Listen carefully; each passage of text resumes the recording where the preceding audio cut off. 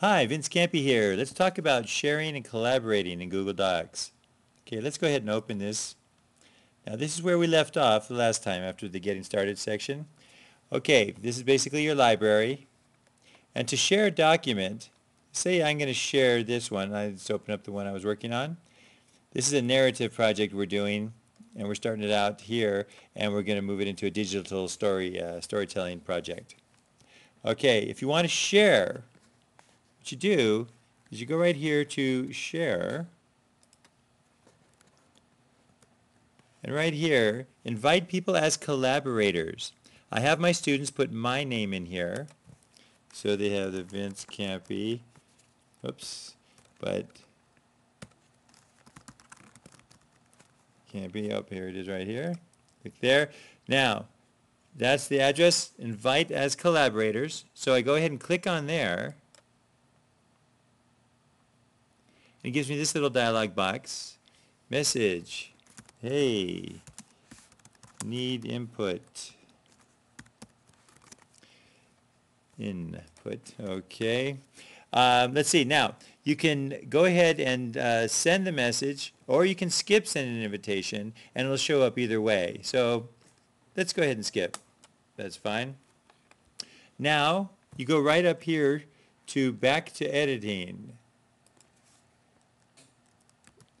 And here you are in your document again. Now this will show up automatically in that other person's Docs, Google Docs. So I'm going to go to Docs Home. Okay, and obviously it's here. It was here before, but now all the students have put my email address in their shared folder. That way I'm able to see all of their work. Now, look at this here. Just a narrative. This is one of my students. This is his work. He could be at home working on it right now, or he could be somewhere else. Okay, not working on it at all. A narrative. All right. So this is something of what he's started here. And part of their thing is to go home and talk to their parents, grandparents, and try and find out a little information about their heritage and where they came from. So now it looks like he's got a good start on this. So what I'm going to do, I'm going to click right here. A little spelling there. I'll help him with that. Okay, click right there. I'm going to hit return, and then I can just type something in here, or I can insert a comment. So if I go to insert right here, comment, puts the little time and date stamp and my name. So looks like you've got a good start. Okay, probably should spell that right, huh? What the heck? You got a good start. Okay, now that comment, I hit save. If he looks at this, it's now saved on this document, and wherever he is, he can look right now, and that comment would show up. So now I go back to Docs Home. Docs Home, there we go. Now, what I've done is I've arranged these in folders. Because remember we talked about the naming process. Where did his just go? Okay.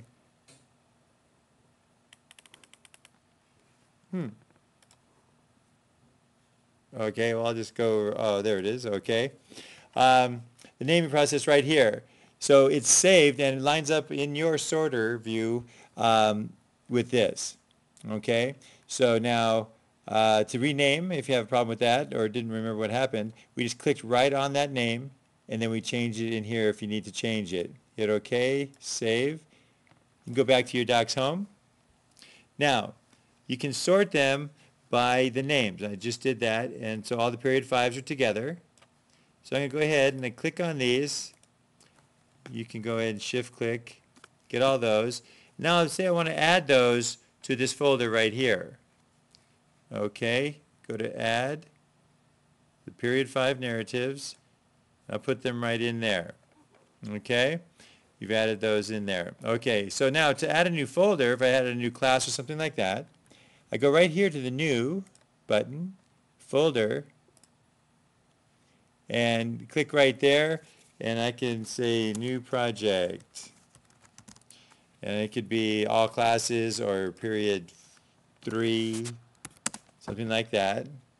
Hit return or enter. That folder shows up right here, and now if I go back up to all items, I can go, and if I had a period 3 doing a project, I could select those and put those into that folder. Right now, as an example, I can click Add to Folder, and I can go ahead and put these ones in that folder as well. And now they just showed up here. I click on that folder, and I've got all of my documents in there. I can go and correct these. I can be anywhere, online, in town, out of town, on a plane, by the pool. I can do all the corrections, comments, and that. And I'm going to deselect these now, so I'm going to click None down at the bottom. And I can do all this work, grade them, do that whole thing, and it never has to leave the computer. Okay, as well as, now we want to have images for this. If they're at home and they want to scan images or have some images on their computer, what they can do is they can go ahead and say click, and just hit return. We make a little spot, and we can insert an image. So then this comes up. See, from this computer, I'm going to browse. I'm going to go to my desktop and get this picture of this seagull because it reminds me of sailing from Italy, my great-grandfather from Calabria, Italy. So I'm going to open that, and then I'm going to insert that image. This only accepts up to 2 megabytes, so you have to downsize the image a little bit. This is still a pretty big image, as you may notice. And so now we have that image in there. Go ahead and save this. Then it's at school. Then we can take this image, download this from here, and put it into iMovie, put it into any kind of multimedia project we have. See, here's my document. And you can actually resize images as well from the edge. I just clicked on it. I can drag it right up or down here. See now, nice smaller image. And it's still nice high resolution. Put it in the middle, and we have our little document with the picture in there. So it's very handy, very cool thing. We're going to be using presentation software as well as a storyboard. And that's it for the collaboration. It makes it really simple to see students how they're doing, if they need help, anything like that. And their work is turned in. Once they finish it, they just close their computer, and it's turned in. All right, that's it for the sharing and collaborating, and I will talk to you soon. We'll look at the presentation software next time. All right, take care now. Bye-bye.